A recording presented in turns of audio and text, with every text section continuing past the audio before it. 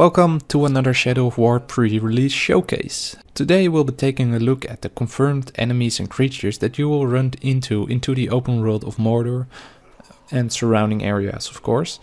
We'll first talk about all the listed creatures so far, and of course we'll count the humanoids as well.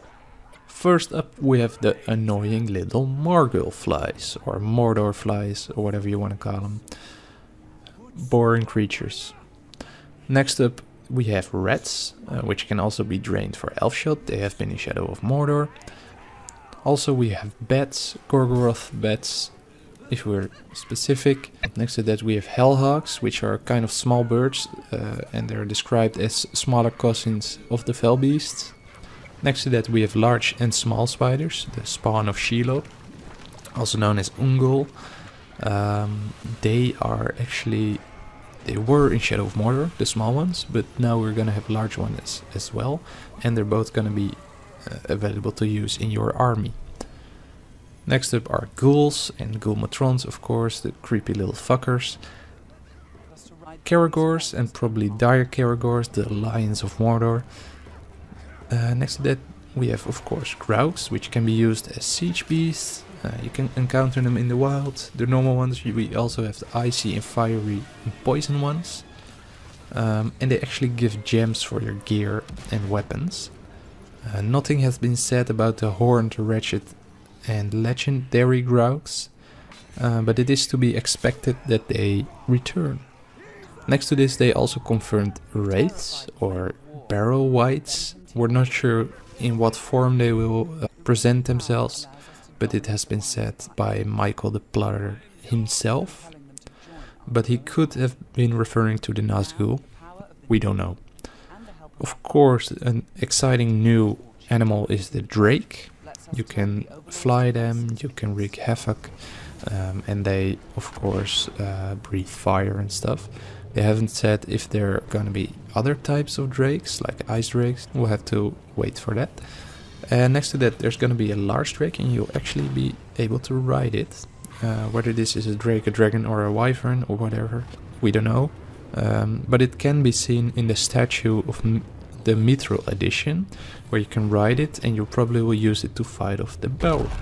And that's actually our last creature, which is the Balrog of Gorgoroth or something.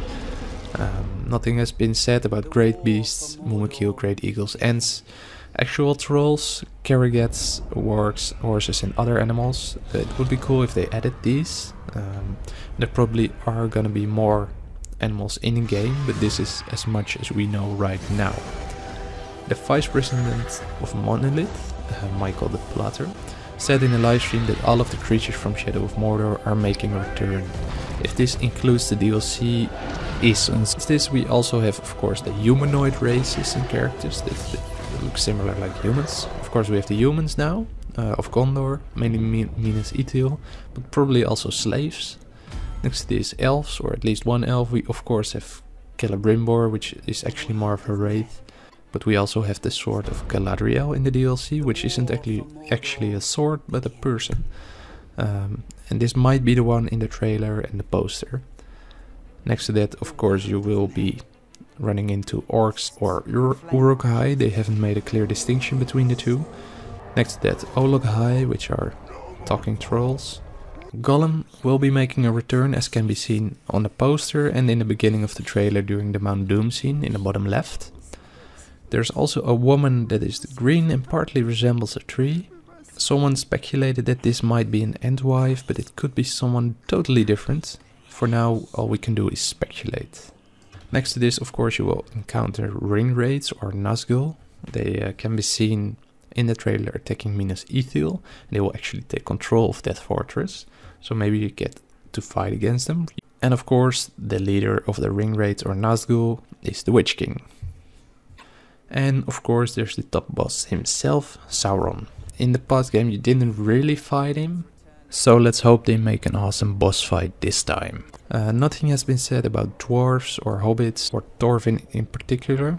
He has been in the last game. We don't know if he'll make a return. And that's actually everything that's confirmed or suspected to be in the game. E3 is almost near, and hopefully by then we know more about the world, beasts and everything in it. What's your favorite animal, creature or humanoid from the Middle-earth universe? For me, it's probably the Balrogs, since it's just a pure badass. The large drake seems really cool as well, and next to that, I like trolls. Anyway, thank you for watching. We'll release more content regarding Shadow of War in the near future, and we'll take a look at the core mechanics and features of the game, like skills, gears and weapons, and the new Nemesis system. If you're interested in all that, you can subscribe, possibly click the notification bell, and we'll hopefully see you next time. Laters!